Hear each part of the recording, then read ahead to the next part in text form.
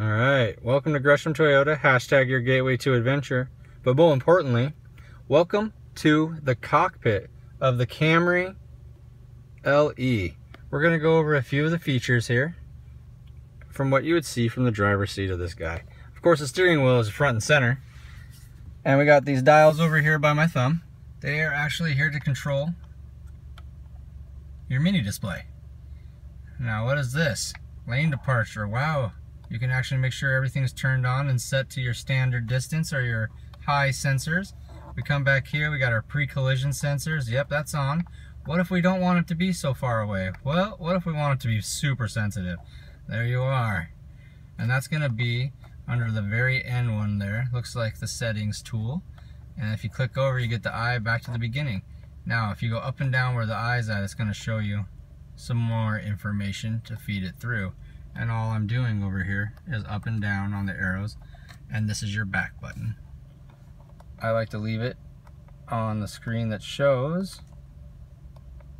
There we are, my digital readout of the miles per hour. Excellent. Also, you have your volume control for your stereo, answer your phone, and then Mr. Speakeasy. He is a great gentleman. He actually has a speaker up here that you speak into. It's hiding on me, I apologize. We'll get there. Oh my gosh, it's up front, I'm sorry. Completely lost it. So dark, there we go. Hiding up front there, apologize about that. And that's where you speak in to change the radio station, call home, find directions too. He actually has a feature where you train your voice recognition, and it gives you more of an idea of the things he likes to do, plus it trains to your nuances and how you speak. On the right hand, you have your cruise control setup. Allow you to turn it on, resume, set. This is how you turn it on over here with this guy. Lane departure. Now you see me playing with that up in the mini display screen. So this is how we make sure it's turned on and off. There we go. It's turned on, and then you come to the back button, takes the message off the display screen. Now you come back down to here, you got your mode and your scan. That's all to work your actual stereo that you got going on over here. Speaking of your stereo unit, we're on the home screen. Phone connect for your Bluetooth, text messages, phone calls, and any music you have stored on your phone, you can play through the vehicle. Range button, great feature.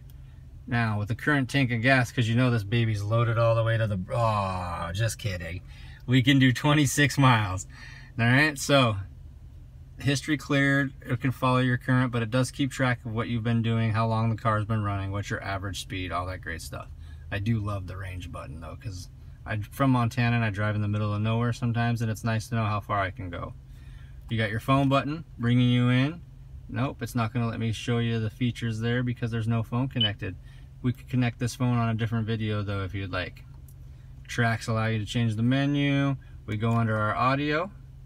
You go over here, you got your Bluetooth, which is your phone, FM, AM, USB and auxiliary. Great features.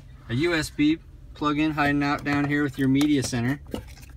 And your auxiliary plug-in allows you to save music to thumb phones, the thumb drives, and then you'll play them through the car along with your old iPod plug-in as well. Now, thank you for watching our video. If there's any questions, please look up the more videos to come at Gateway to Adventure.